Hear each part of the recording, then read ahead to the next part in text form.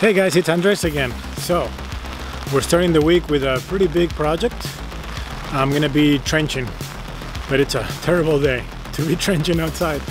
It is raining a lot. It's been raining for about a day and a half, and the weather calls for more rain, basically 100% of all of today, most of tomorrow. So I decided I had the reservation already to get the machine. I was just gonna go do it, and I'm just gonna get soaking wet, very muddy. It's gonna be a little mess. More important though, it's my first time using a trencher machine. It's a big trencher machine. I didn't expect it to be this big. I thought it was gonna be a smaller, like the lawnmower style, that you kind of walk behind it or whatever. But this thing, it's massive. I should have known that when they told me that it comes with its own trailer. So I thought, oh, I'll take my own trailer and pick it up. But this thing, it's like a mini tank.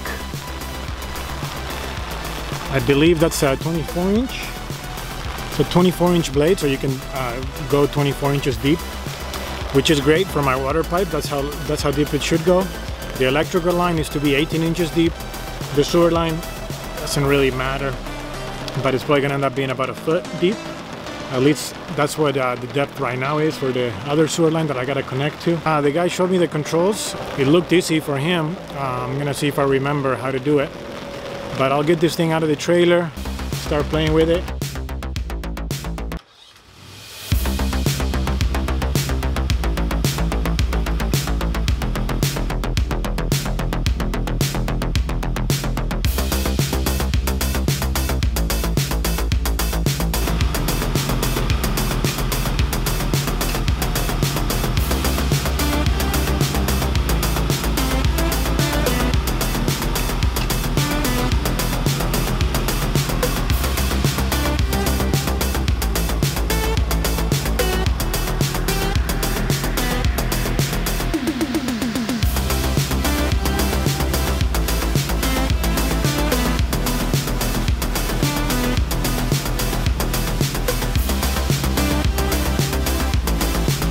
Wow, okay, this machine is amazing. It's been 15 minutes and I've already done this whole trench right here. About 18 inches deep, about 4 inches wide, perfect for my sewer pipe. This is such a joke. I don't think I will ever dig a trench again. I mean, it is $150 to rent that machine for the day, 24 hours. But a few weeks ago, when I was looking for the septic lines in a different video, you saw me digging forever. I dug a trench about 8 feet wide and about 2 feet deep, just like this one. And it took me probably 2 or 3 hours. It was a very slow process. This dirt is like very clayey and very heavy. And this machine doesn't care. This machine doesn't care about rocks, doesn't care about anything, probably doesn't care about pipes. So you gotta watch out for pipes, but there's nothing here, and if there is, it shouldn't be here because I don't know where it's going to. So, but this machine is amazing. It is so much fun. It's not as hard to use as I thought. It's very controlled, so it's easy. Wow. This is not gonna take me very long. It's not gonna be as messy as I thought either, I don't think. What a cool machine.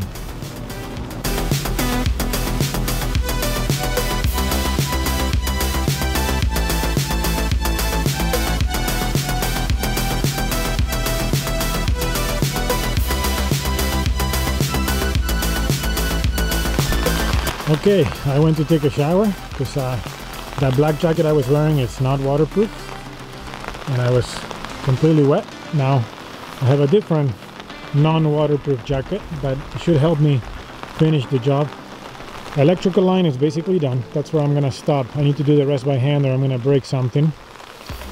They're full of water. That's a 1.5 feet right there, just water. The next one is 2 foot deep for the pipe, the water pipe. It's about to getting filled up. And this is the sewer pipe. It's getting pretty full as well. But whatever, I'll have to let it dry in the next week.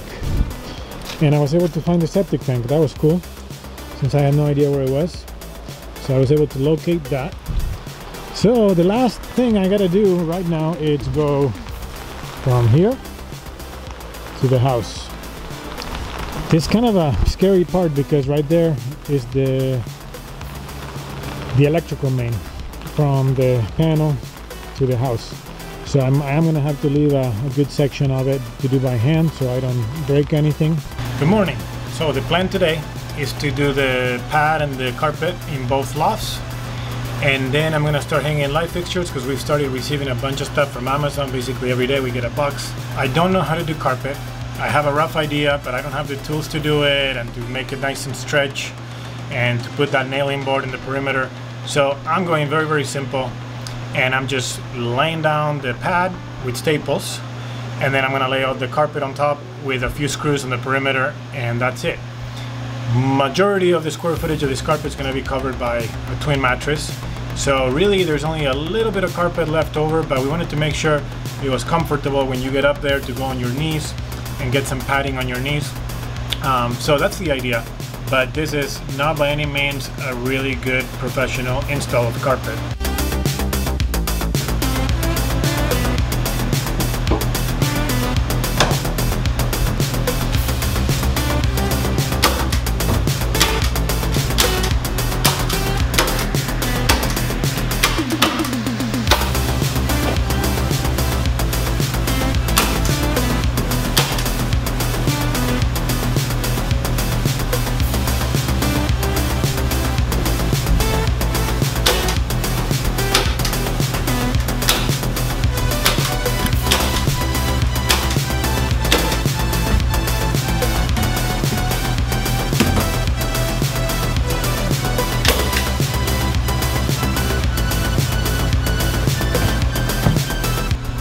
Okay, the pad is ready.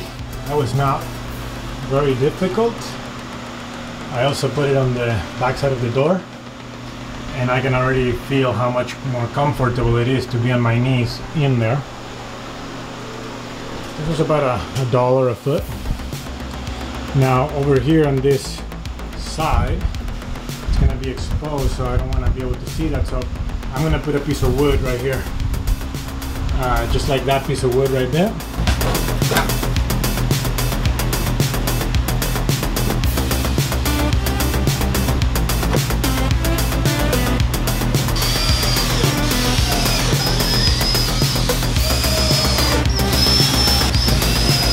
Okay, so both lofts are now done and carpeted. I'm getting started with the light fixtures, securing the outlets up there, so that's going to be the light fixture for each loft.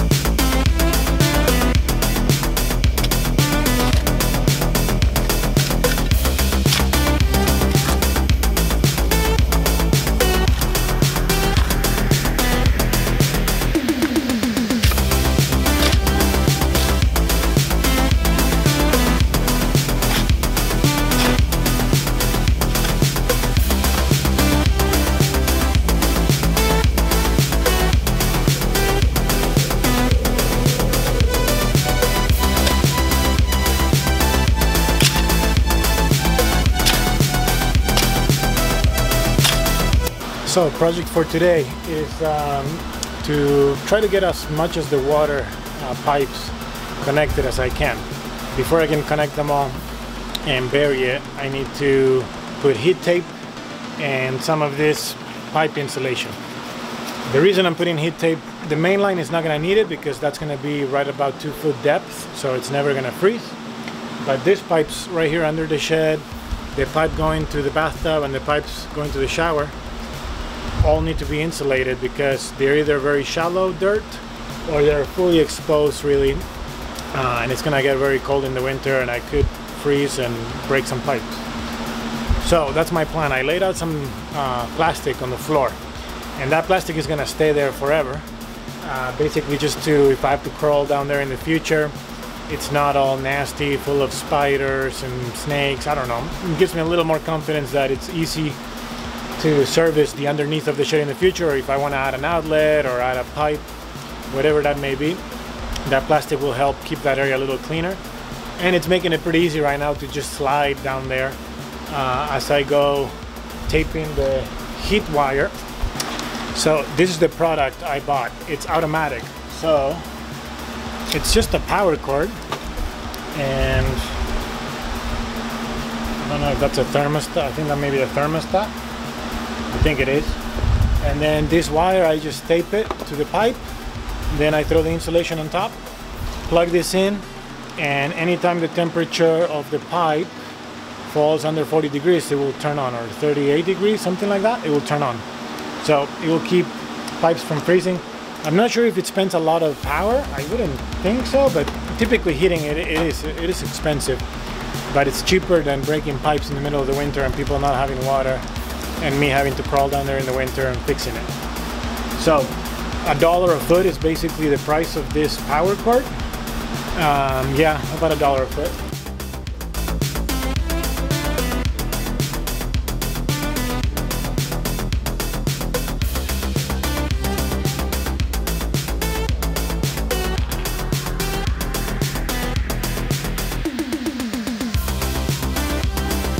So here's a project I'm pretty proud of. It's the water heater closet on the back side.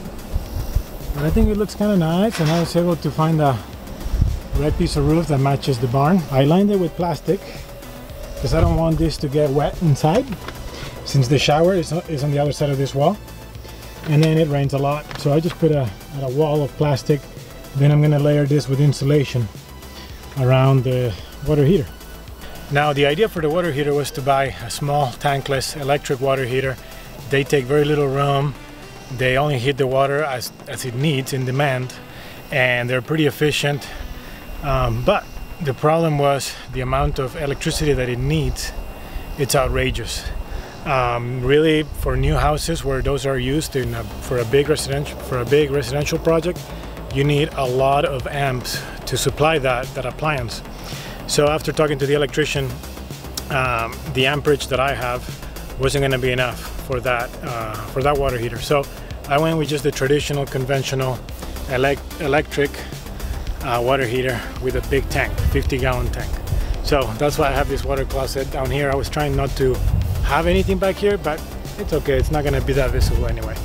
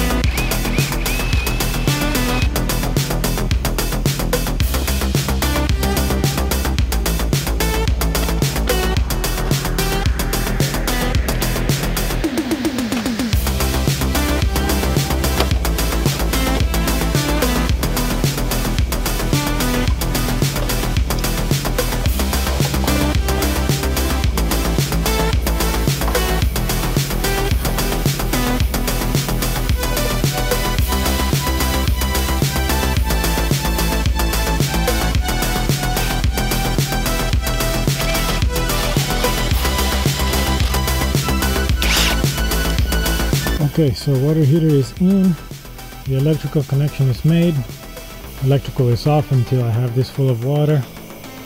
I have my two lines, the in cold water and the out hot water.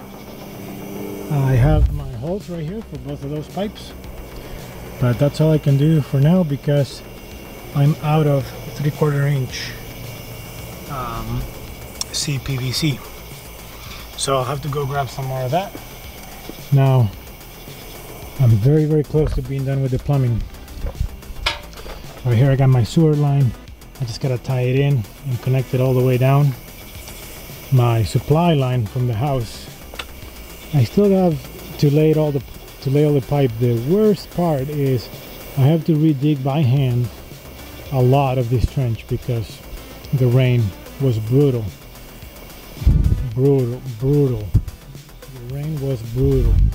The rain was really bad. And I'm gonna have to redig a lot of that trench to make sure it's 2 foot deep. And right there, I still gotta do some digging because that's where the main line of sewer and power goes to the house. So I have to go do that by hand very slowly, make sure I don't break anything. And then I can make my connection right there to the water that's coming from the well. The well is on the other side of the house, so it's a little inefficient. Okay, I'm gonna call it a day, but I'll show you around. A few little details I've been working on. These are the exterior lights. Those are all connected to a timer, so they all come on together. What I'm probably gonna do, this light bulb right here that's on the door, I'm probably gonna make it a softer light bulb so it doesn't attract as many bugs, and let the bugs go over there and hang out. So when people walk by here, don't have to walk through a cloud of bugs. Now this door is painted, pretty strong color. We'll see how it looks. We may need to sand it down a little bit, make it a little more rough look, more rustic. So the fans have been awesome. Both of those are installed. They have 3 speeds, very easy. Just right here. They're really, really nice. They move a lot of air. Then small little details. I got the handle done for the sauna. It couldn't be anything metal since it would burn your hand and it would get really hot. But that's done. This pipe again, I run out of a 3/4 inch pipe, so that's all I could do, but I did connect the shower. I have been insulating the pipes underneath, and I laid all the plastic down. Uh-oh, sewer pipe came off. That's not good. I'm gonna have to re-glue that. I wonder what I did to break that. I mean, I was crawling underneath here and I might have put too much pressure.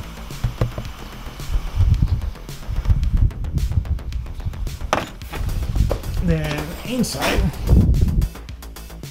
I covered up all the electrical conduit and cables that go up and down right there.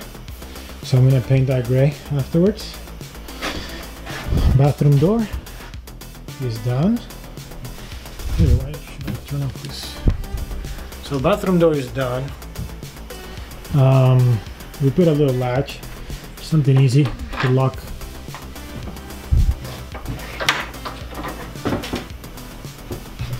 I'm just gonna get a handle right here. I don't want to use a rope because I think it's not hygienic enough.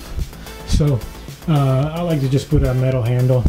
Now in here you can see the ropes right there sticking out. I made handles with the rope.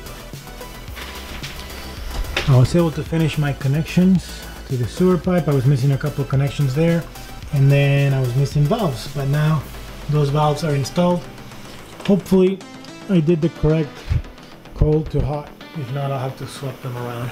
So as you can see, the place is taking shape.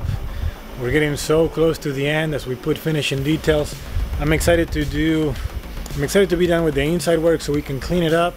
We're gonna paint the floor. We already have a color. I don't even know what it was. I think it was a green, dark green of some sort. And then yeah, we can start throwing mattresses in here. It doesn't seem real that we're gonna be putting sheets and towels and plates and all that stuff once it's nice and clean. So we're getting really, really close. We're trying to get done in 1 more week.